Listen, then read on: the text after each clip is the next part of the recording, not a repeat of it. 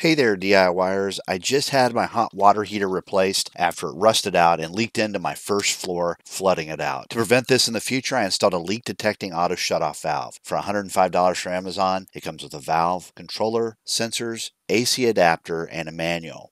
To get started, we're going to turn off the cold water supply line to the heater and then open a nearby hot water faucet and let the pressure bleed from the tank and line. Find where your tank connects to the supply line and disconnect it.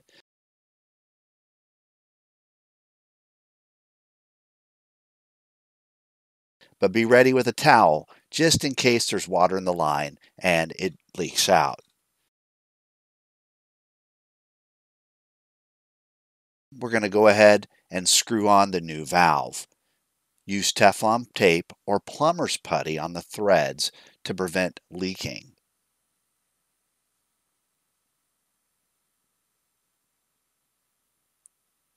Now I'm using a pair of pliers here just to tighten everything up.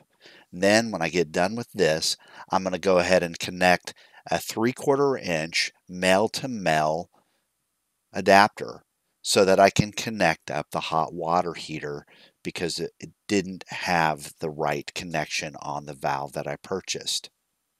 As soon as I get this all tight, I'm going to go ahead and connect back up the water heater.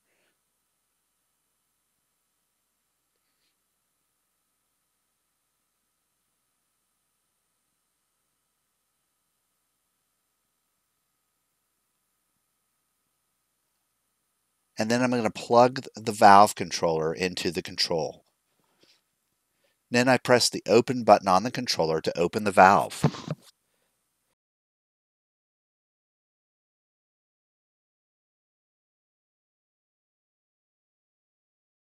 To test this, I'm going to short across the two leads on the sensor, and that will close the valve and sound an alarm. Just like this, I'm going to touch it to the side metal on the drip tray, and that's going to trigger the alarm.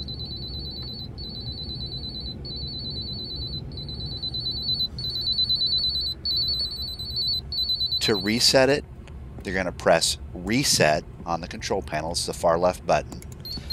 You're going to wait for about 3 seconds and then press the open button to set everything back to the way it works to regular mode. Thanks for watching. Please like and subscribe. And for more DIY and home improvement projects, please see the rest of my videos. Have a great week.